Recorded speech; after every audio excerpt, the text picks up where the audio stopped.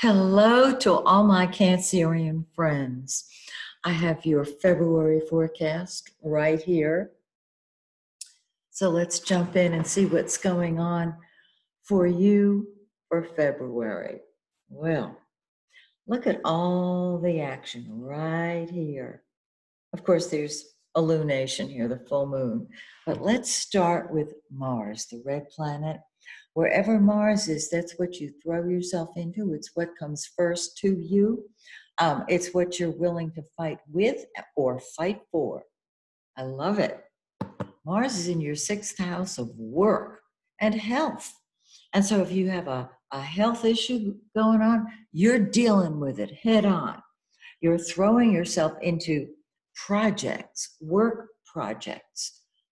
Very exciting, keeps you busy. And with Mercury getting ready to go retrograde, this is a perfect time to tie up the loose ends of unfinished projects. Now, on the 15th, Mars enters your seventh house of relationships. This deals with personal relationships, a spouse, somebody very important to you. It can also deal with the public. So if you're involved in sales or just interacting with other people, that's going to be what's the most important to you, and you will attract people who are going to put themselves first, and you're going to put them first. So it works.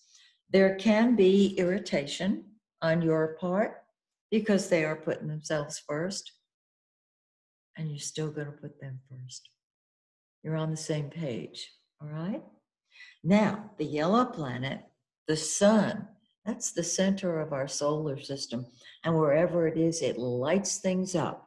It's in your eighth house of joint finances. So this is a terrific time to get to the bottom of any privately held or private negotiations relating to money, mutually beneficial financial projects.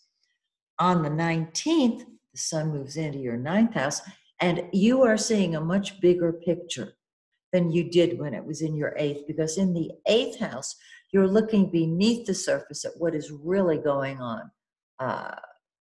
Just kind of watching and seeing what's going on to make sure that you're on top of things, to get to the cause of issues. By the time it moves into your ninth house, you see it. You get your answers, and you're ready to spread your wings and soar. Now, Mercury,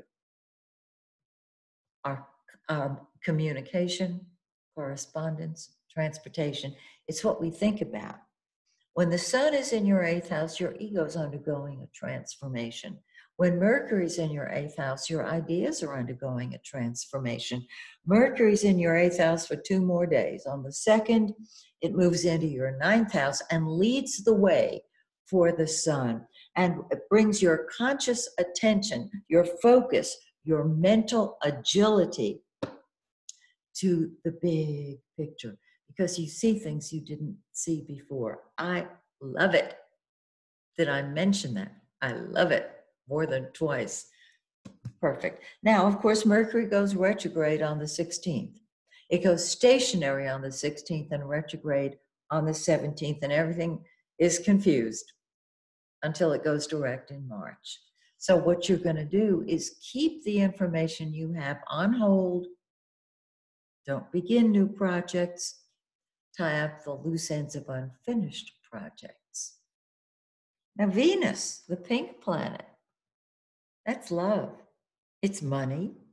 It's popularity. It's in your ninth house, and you're loving travel. You're loving talking about concepts. You might meet people who think the way you do, and you just love it. On the 8th, Venus enters your 10th house of your career and your public image, and the world loves you. You are seen as a loving leader, and you love being the leader. So go for it. Makes sense to me.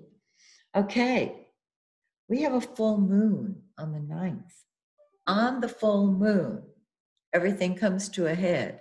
The seeds that you have planted bear fruit on the 9th. The full moon is in 20 degrees Leo. in your second house of money. Yes. Yes.